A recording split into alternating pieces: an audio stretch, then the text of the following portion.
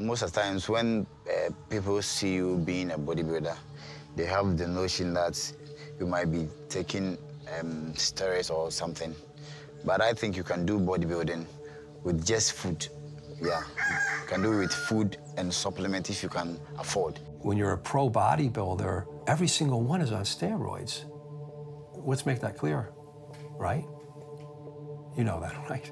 Best of the best, no names mentioned. I've worked with men who will say, if you told me that taking anabolic steroids is going to take 20 years off my life, I would still do it, because at least I would be big and muscular in the time I was here. It's incredible science. So there's hundreds of steroids that have been produced in the world since the 1940s and 30s. They're either for human grade use or animal use. Alcopoise, it's for horses, dogs, and cats. But these men use all these mixed. They're all mixed. There's something pathological about that. That's not a healthy way of thinking, because at the end, it's not about being muscular, it's about being happy, being confident, being accepted. The regular dose for a testosterone replacement patient is about 100 milligrams of ester per week.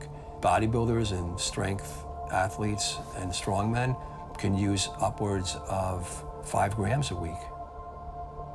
100 to 5,000. It's risk versus benefit ratio. And I always tell people that if they want to go down that road, that's up to them. But when you're 25, you don't give a shit. You know, when you're 25, you just want to be the best in the world and be Mr. Olympia. So when you get older, I think you start thinking about it more.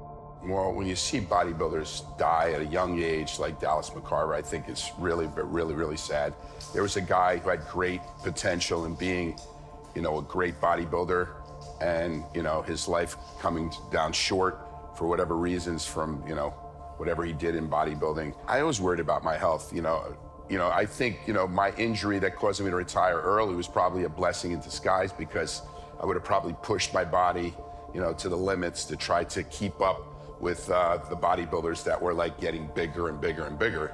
Even back then, there wasn't much emphasis on steroids. I know when I got into it, I was more about the training hard, the eating, you know, that sort of thing. Steroids is like I heard about it and I knew it was in the sport, but it wasn't so like now you go on any website today, forums, that's all people talk about is drugs, steroids. It just drives me mad. Social media has a lot of benefits and a lot of pitfalls, and one of the pitfalls are it disseminates a lot of unhealthy information where young people have access to it and now can see some bodybuilder or someone saying, oh, well, if you do this, this, and this, then you could look this big. Let me put it to you this way. Okay, look, I have a lot of friends in whole different genres of sports.